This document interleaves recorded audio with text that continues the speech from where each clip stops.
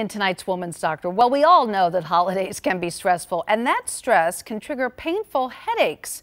Mercy Medical Center Dr. Skip Strain says complaints about headaches definitely increase around the holidays.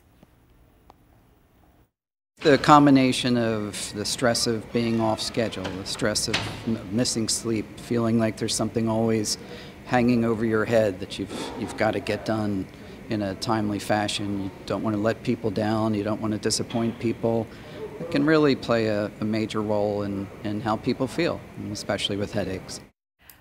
Overindulging in foods like aged cheeses, processed meats, caffeine, and certain wines can trigger migraines in some people or exacerbate other types of headaches.